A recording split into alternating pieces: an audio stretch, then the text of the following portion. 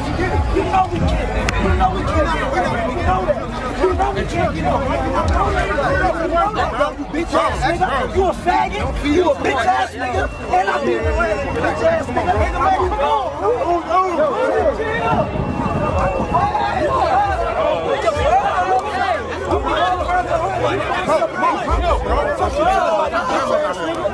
You bitch ass nigga. You a faggot.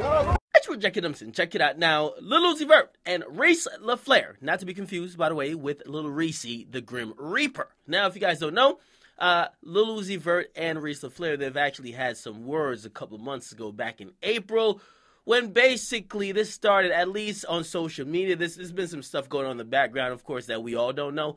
But it started on social media. OG Macko, he kind of came out and he said, listen, bruh, if you guys don't know, I influenced niggas like Uzi, right? Now, Uzi took offense to it, and also OG Mac also claimed that Reese LaFleur influenced Uzi. Now, basically, there was some words back and forth.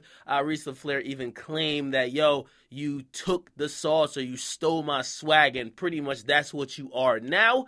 And, of course, Uzi, which didn't agree with him, responded and basically said, listen, I take shit from you, and also called him a clown, claiming he punched up on him, all right? Now, the remaining tweets, because a bunch of tweets were deleted, it's Reese LaFleur saying niggas love to steal my swag, that make up lies, like, just stop it. Nobody ever heard of Lil Uzi Vert until I started doing songs with him and putting him on the platform to help him.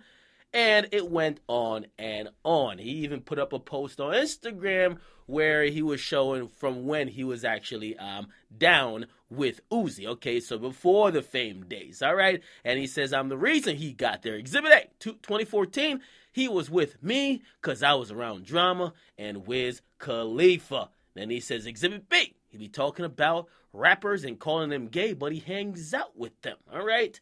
And then Exhibit C, he says, I made an album with Lil Uzi Vert 2 years ago and didn't put it out because he's a lying social climber. Then he says, I made you relevant off my swag, Lil Uzi Vert, stop lying, I'm out, peace. Now, this weekend, they actually ran into each other, and obviously, as you guys saw in the video, they got into some warm words. Obviously, nobody got hit. There was not an actual fight, but clearly these niggas ain't cool. Now, again, man, I think this is something that needs to be worked out behind the scenes. To be honest, I feel like these dudes used to be cool. Used to be cool for whatever reason. And, you know, people like, I mean, sometimes you grow apart or sometimes you just don't fuck with somebody after a while, right? And it appears that's what the case is, but we're seeing way too many public things. But I wish they would just work this out in the background. Some people say it's jealousy. Some people say they're jealous of Uzi's, like, rise to fame, because I'm not going to lie, I've said before, Uzi's definitely out in front of most of these new artists, but a lot of people disagree. A lot of people disagree, and they're saying they have legit reasons not to fuck with Uzi and to say their side of the story, especially if they don't have the platform like Uzi. Again, nobody fought. But that's an incident that happened. According to everybody around him, they say it's a mix of jealousy to just hatred to, like, there's legit issues. I don't know. Okay? And by the way, we did have Uzi saying 21 years old smacking up a 30-year-old. And then he says, I keep forgetting these niggas rats.